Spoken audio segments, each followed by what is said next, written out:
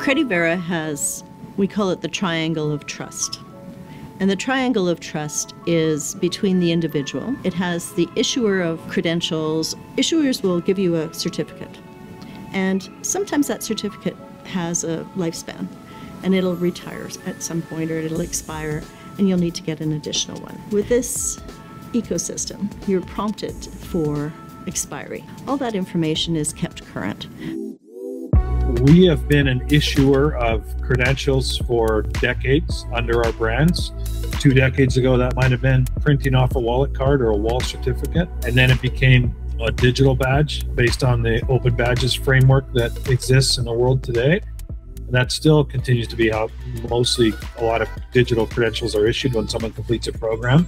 And then, of course, Credivera has unlocked how to make organizations like us become issuers of verifiable digital credentials, which are a sea change different from old technology. And then when I issue that credential, there needs to be a lot of trust because they take that credential into the world. The ability to verify someone's identity and the proof of competency digitally in a way that can't be counterfeited, that's the problem they're solving for the world. That's the problem they help us solve as an issuer. We issue hundreds of thousands of training program completions a year. Let's say I was an issuer of credentials and those credentials were then in someone's wallet. They could be asserted to, but they don't necessarily have to be shared.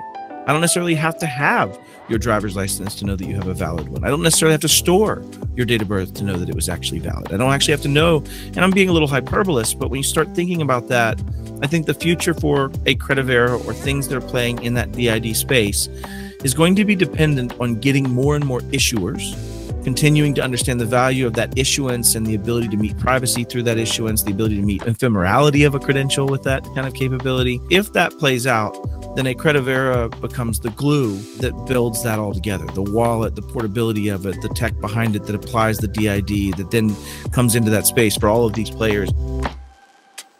If you're an issuer and you're using the Credivera solution, they need to use what's called a decentralized identifier, which is just a file that they would have to put on their website that contains a unique cryptographic key that proves they are who they say they are. Right? This file can never be moved once it's placed there without invalidating every credential that it's been used to create. Basically, they use that cryptographic signature every time they issue a credential, and anyone who looks at that credential can just go back and say, yeah, the signatures match, this came from them. We just want to be future-proofed as an issuer. We're a digital company. We want to provide digital solutions. And when it comes to a technology like Credivera's, because it's based on a brand new set of standards that will essentially allow for interoperability between systems, we know that future's coming. I want to be ready for it before my competitors. Confidence level with Credivera is through the roof. It's easy as anything to use. It's easy as anything to set up. They're constantly working with issuers of different credentials to bring them into that network. That underlying technology of Microsoft, it is honestly the most trustworthy environment you've ever seen. You've got a level of rigor that no one else has, a level of best practice that no one else is displaying. You design the credentials, build the look and feel and everything yourself. A big part of this is the ability to use the credentials all over the place, so that if I look at your credential and it's, say, a university degree, my automated solution already knows what fields to expect. You would be able to come into Credivera, pick the schema, basically design a look and feel of that credential. You can make it look like a university diploma if you wanted to. You can put your logo on it, you can do things like that.